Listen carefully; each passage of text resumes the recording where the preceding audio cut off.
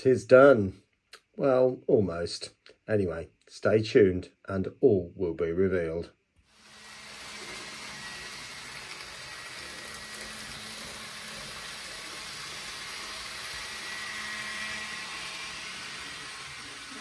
Right, welcome back. So you can see now I've got the portal, I suppose. I'm trying to think of a better way of phrasing it.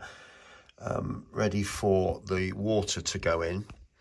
Now, you may also notice that I've put some dark wash on there, and that is the usual Null oil that I use. Now, it doesn't matter it's gloss because it's going to be covered with the resin, so I'm not worried about that. I'm going to let that dry for a few minutes, and then it's down to sealing things up. Now, you'll notice this isn't flat, and that's going to be a bit of a job to seal it up. So what I will be using is some black tack, and I only need to come up so far. I don't need to come up massively high. So it'll probably only have, I don't know, 3-4 millimeters in there, and you have to build that up 2 millimeters maximum at a time, which we'll look at in a bit. So I will get the blue tack on there and then get that blocked over with some acetate and then tape over the top, so you can hopefully see the edge of this, but also you can see the sealing process I'm going to go through for that. All right, catch you shortly. Right, there we go. So you can see now I've put a big blob of black tack over that, and there's the acetate which goes up to there. You can probably just make the top out of that. And then I've put sellotape under there, rubbed it down my fingernail, both sides, tucked it up underneath, and then I've put 2 further layers of sellotape underneath that, and then back over the top, and then so hopefully that should be enough. Now, some of you might say it'll stick out from the river a bit too much. Well, I can always sand it off or file it off. It's not a problem. It's not going to be that deep. 3, 4, 5 millimeters at the most, which I have to do in two or three separate pourings. So I'm going to start pouring it in now, and I'll set the camera going so you can see me doing a little bit. It is a new experience for me. I've not done this before, so I don't know how it's going to go. I hope it goes well, but I do know I can't go too deep. It has to be a maximum of 2 mil, so that's hardly anything really. And then you just let that dry for 24 hours and then build it up. Right, so I'll set the camera at a different angle, and then we'll see how it goes. Incidentally, forgot to tell you I'm using this. Okay, so it's literally just tip on straight out of the bottle, no mixing. Right, let's make a start. Right, just bringing it back in, I've discovered that there's a little twist top here, which then makes the hole at the top there. Didn't notice that until just now, but anyway, you live and learn, don't you? Right, here we go then. So a little bit, little bit, little bit.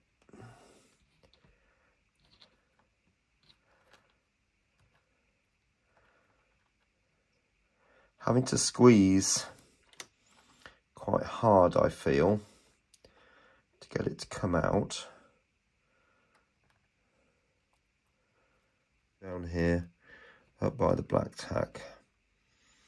So it is running in there now. And I'm just going to use a piece of old rusty rail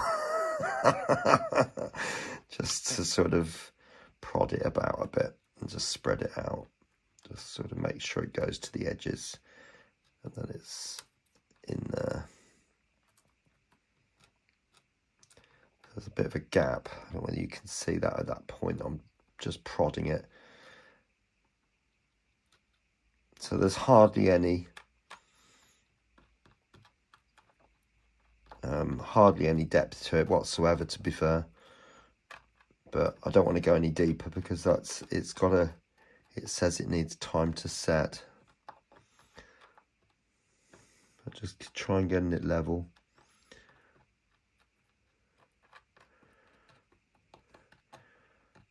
The advert says you can put paint in it as well, acrylic paint that is. So if you want it murky, you just put some colours of your choice in.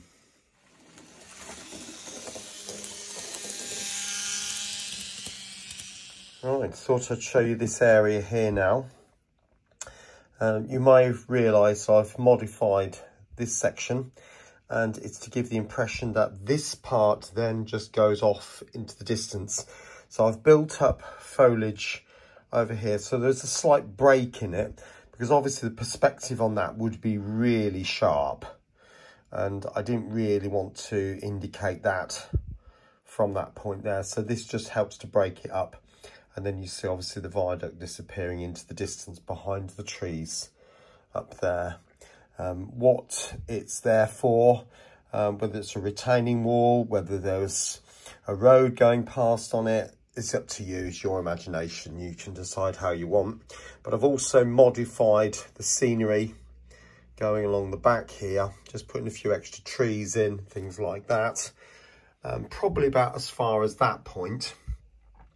I may have to do something with that. That's the original back scene as it continued around there. So you can see it's very similar colouring. We'll see what happens with this section first and how much it gets covered up. So if necessary, I'll come back and may have to repaint this to tie it all in and make it all look the same, really. So we'll just hold fire on that bit there for the time being. Okay, right, let's have another look at this river. Right, there we are so far then. Now, I would like it deeper than that. I thought I might as well go for another 4 to 5 millimeters on top of that. I was thinking of that in its entirety, but no, I think a bit more. I did put it clear, as you can probably see from down here at first. And then I put some Nuln oil into the last mix and just swished it around a bit. And it's darkened things up quite nicely. So another couple of layers on top of that, I think will be ready. And then obviously some Mod Podge to give it some waves, which I'll talk about later. I'll probably end up just painting the end of this just to seal that edge up. So it's not quite so obvious, but it's definitely getting there. And I'm quite liking the watery effect. But obviously there are some stones there and I do want those covered. So it looks like the water's going straight into the pipe at the end. But, you know, one step at a time. But that has taken probably 6 applications so far. You put it on and it seems to shrink downwards. So if you put 2 mil on, it seems to set as like 1 mil.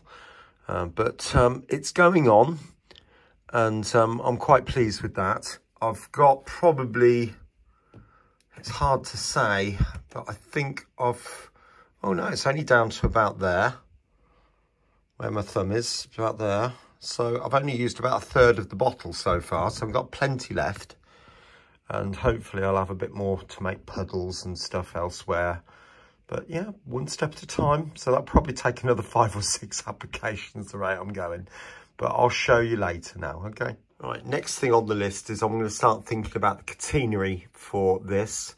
Now, obviously, if you look down, there's like a step that sort of comes down and then into this piece.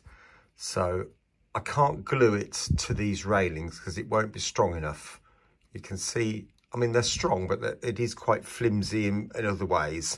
So I can't glue it to them. So what I'm aiming to do is glue it to the back piece here and also along one railing there as well. So hopefully they'll be quite strong. But I'm in the process of doing one first print, and I'll show you what I need to, well, I'll show you that in a bit once I've done it. Right, so that's the first draft. I've now got to go and check the measurements, make sure it fits, make sure the arms are in the right places, it's high enough, etc, etc, etc. I might have to make a modified print, but we'll take it one step at a time. That is going to be 1/2, and then I print the same thing again and then glue them back to back. So that should look an awful lot better once it's completed. So I'll come back to you shortly when I know the actual final sizes. Right, so this is one of the gantries. Somebody commented about how I do it. I print 2 pieces. So there's a left hand and a right hand, and I flip it in Cura. And I always mark up each file R, and R for right and L for left. And then I stick them back to back. Now you might say to me, why do you do a left and a right? Well, if you do that, then you get these bits lined up properly. If you just print loads off thinking you've got it centre, I can guarantee pretty much they'll be like a millimetre out and you think you've got it right and actually you haven't. It's like really annoying. Done their t-shirt hat video. So anyway, so I glue those two pieces together, and then you'll see there would be like a gap running down the middle of each of that. So I just use a little bit of filler just to go around, just rub it around. I'm not overly careful about that. I just put it on and then rub it in. I end up with something more like that. Obviously that's been painted with varying brown colours just to give the impression it's rusty. But these, remember, these gantries are probably 50, 60 years old. I think it was electrified in the 70s. So, you know, that sort of time there is going to be about right. So, you know, they're not going to look the greatest of condition, but that's one of the more finished ones. There's two more just there, and this is the one for the brick viaduct, which goes on beyond the metal viaduct, the one that's going to go back behind New Mills Mill, if that makes any sense whatsoever. Anyway, you'll see them on the layout when I show you the reveal at the end. All right, catch you shortly.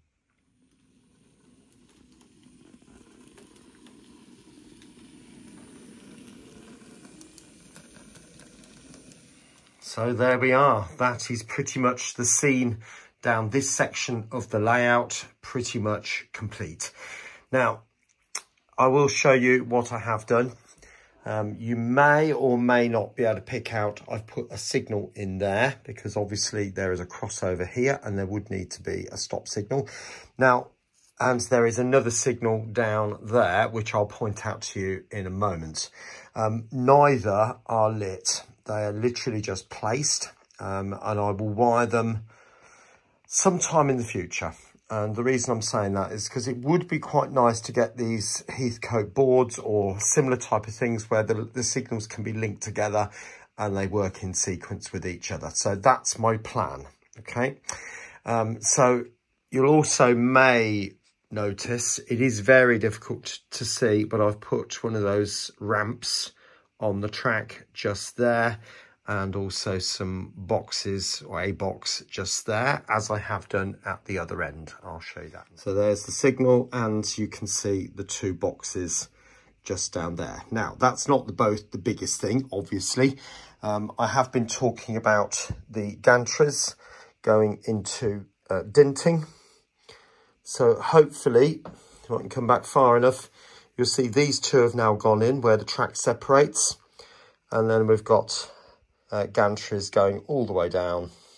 And please be aware, this is a representation because obviously the real thing doesn't have quite a sharp curve at this point.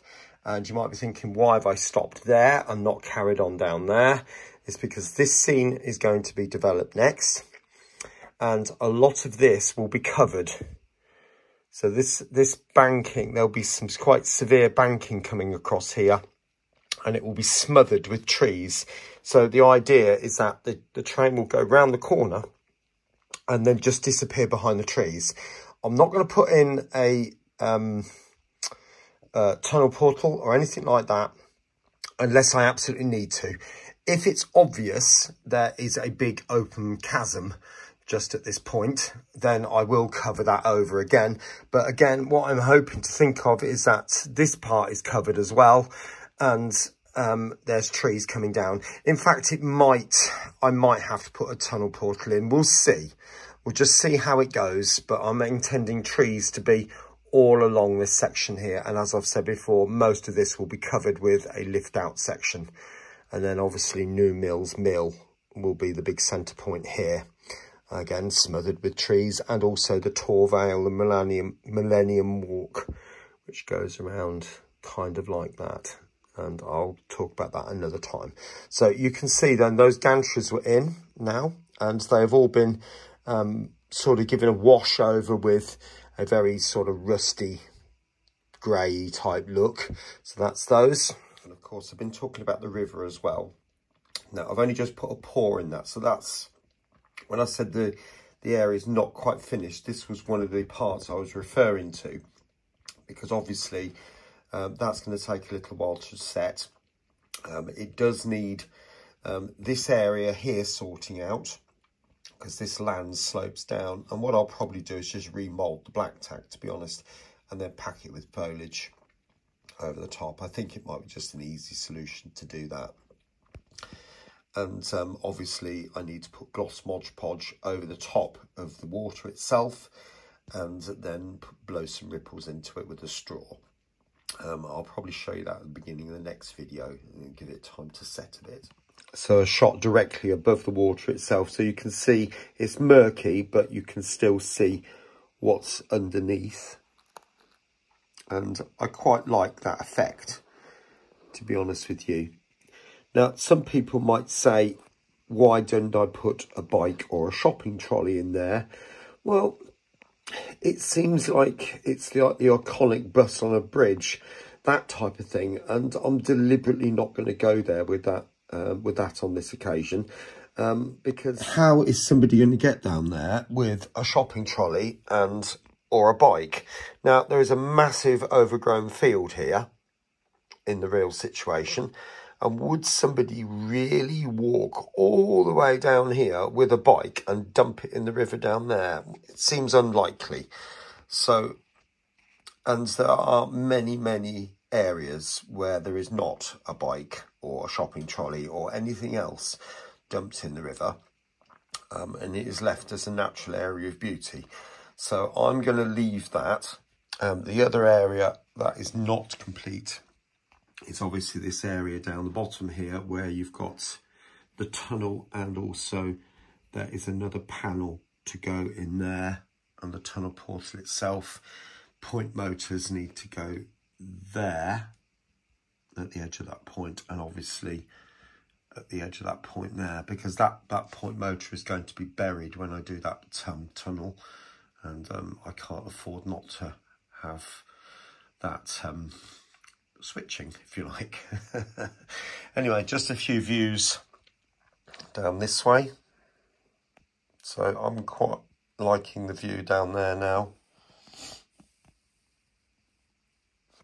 And leaving you with a shot of the reformed viaduct there. And I hope you've enjoyed it, and hopefully in the week, yeah, we'll see how it goes. All right, take care everybody, and I'll catch you shortly.